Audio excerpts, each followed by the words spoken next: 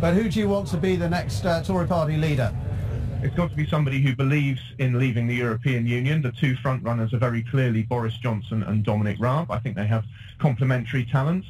There's no point shying away from it. People have been asking me to stand. I've had a degree of support from across the country that I could never have foreseen.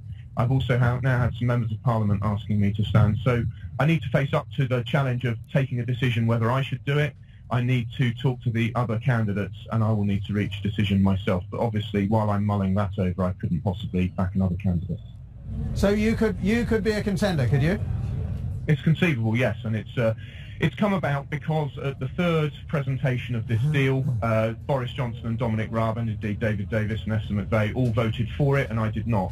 And the combination of that and the, if I say so myself, the degree of servant leadership that I've provided to my colleagues for 4 years now, that has meant that some colleagues have said that I should consider it, and from outside Parliament I've had a lot of pressure to say I should stand. So obviously I must consider it out of respect for those colleagues and members of the public.